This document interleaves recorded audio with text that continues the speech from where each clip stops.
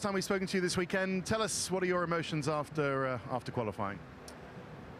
Well, the gap is not ridiculous, considering we only run one tire at the end, but it's not where we want to be.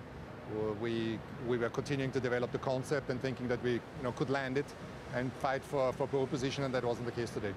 So the gap, 6/10, I believe, plus or minus a few hundredths.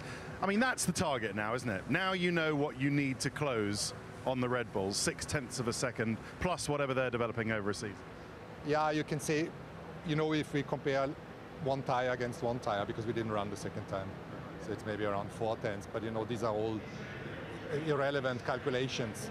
That's the gap, and that is where this is what we need to find or more if we want to win. Okay, and it's very close between the two guys. George marginally ahead. Yeah, they both didn't have clean laps. There was probably a tenth and a half was still in there, but it wouldn't have changed. We maybe could have overtaken Alonso with both cars, but this is where we are. Okay, just final question, got to ask you.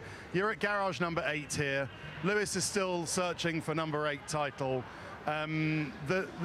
Speaking to him, when he was speaking yesterday, he was saying that this is where we are with the concept that we have.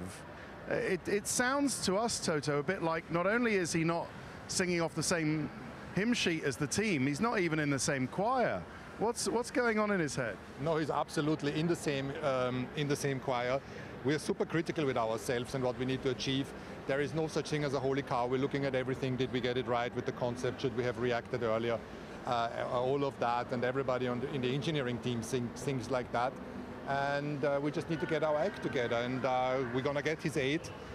He has, when I compare to Alonso, another 4 years in him as a minimum, so we just need to get it done. Yeah. No, he's already said to us this weekend, or coming into this weekend, that he's not going to stop until he gets that. So it's it's a long road, but you think you'll get there in the end? Absolutely. Even if I need to push him around the track to win the 8s, we're going to do everything that's needed. Okay. Thanks, Toto. Good to see you. See you tomorrow.